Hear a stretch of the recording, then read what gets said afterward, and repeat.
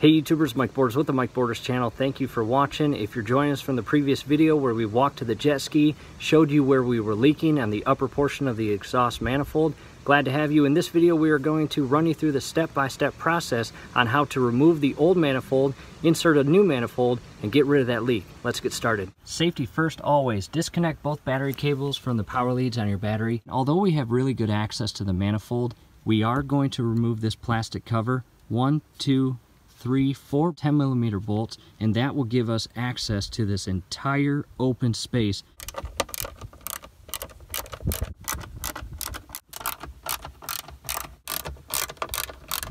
This bottom portion will slowly shift down, and that connects to the actual plastic hose back here.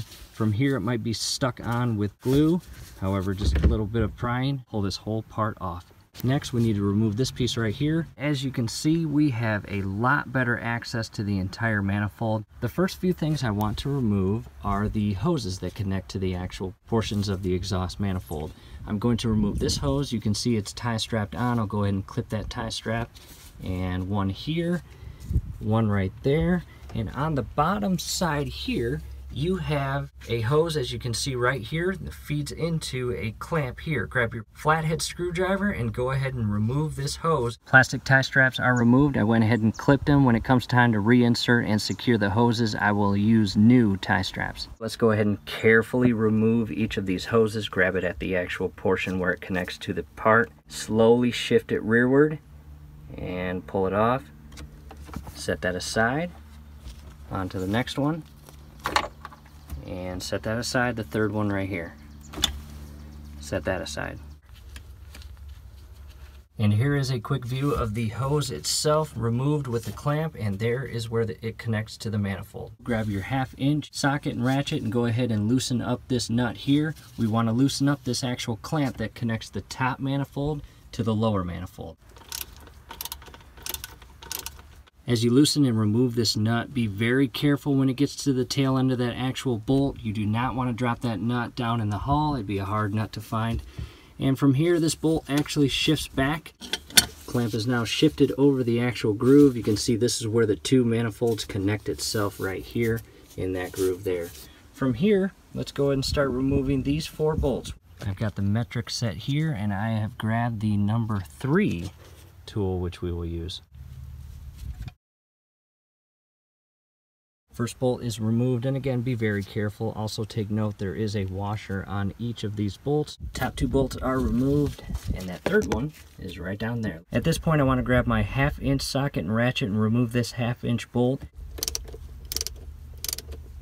This is a very small bolt, so be careful as you remove it. From here, let's remove that third bolt down below. Third bolt is removed. The 4th bolt, or lower left-hand bolt, we actually have to remove this, and the lower plastic case down here. Don't stress out, it's very easy. 10mm bolt here and the nut on the opposite side. Both bolts are removed. From here, carefully shift each plastic part up, set those aside. And from here down on the very bottom, you will see this little clamp here. It has a cotter pin or safety pin. Go ahead and remove that and go ahead and pop this little tab up. Pin is removed, and I've also shifted that little tab up or lever up and carefully remove this entire piece from the hull.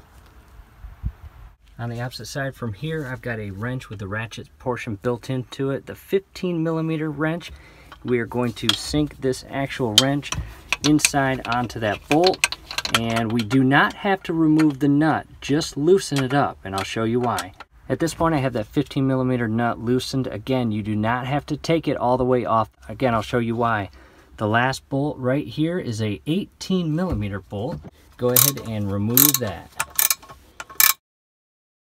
Back on the opposite side, and again, the 18mm bolt is loose. From here, the whole manifold is loose except for where the actual gasket is holding it together. Manifolds are now separated, and you can see the old rubber gasket, and you will slowly just peel this off and go ahead and remove this entire manifold off the engine. Here are the 2 manifolds. The one on the right is the brand new one. The one on the left is the old and used one.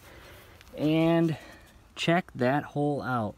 Water is coming out of that hole faster and under great pressure like you wouldn't believe. spraying all over the entire hull of the jet ski. Top manifold is removed, and again I will slowly peel this rubber gasket portion off to make sure that this face is bare and clean. Also, the old rubber gasket that is in between the portion here and the manifold, I will slowly peel this out as well. And that is the bolt I was just removing, the 15mm. And just by loosening up just a bit, the actual part right here just slides up and off. Awesome little hook tool from AutoZone. Just slowly and carefully pull this rubber gasket out of the actual area it seats in.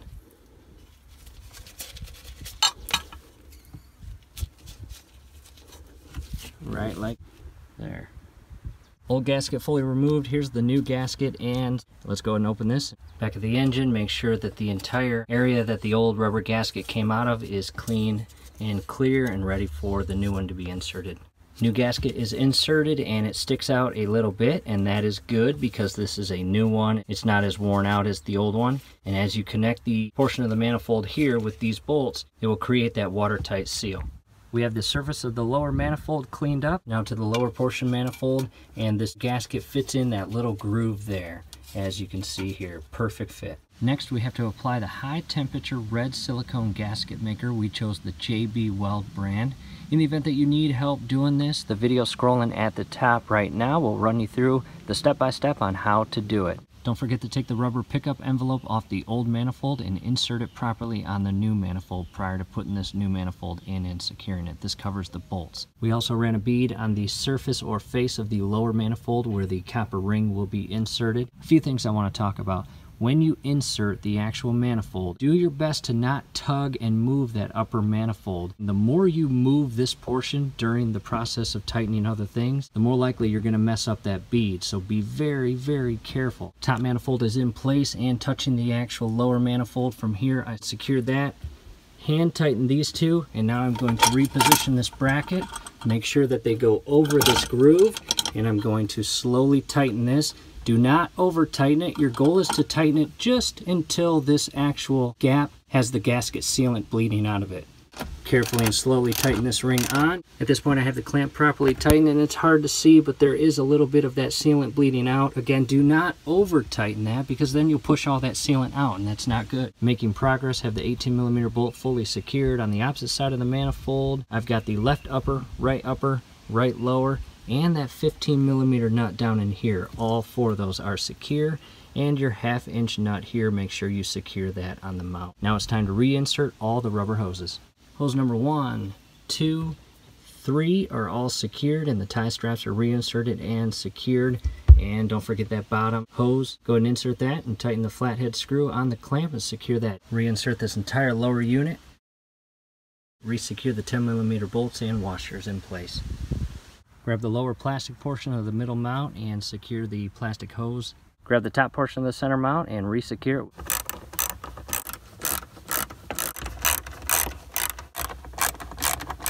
And from here, let's reconnect and secure the cables, both negative and positive, to the terminals. Both positive and negative cables are resecured to the terminals. YouTubers, at this point, do a thorough inspection of the entire hull and all around the jet ski where you were working. Grab all those tools and make sure no tools are left behind in the hull. That would not be good. Grab the rear plastic cover, resecure that. Reposition the front seat and secure it on the actual prong here, and you'll hear a click, as well as the rear seat.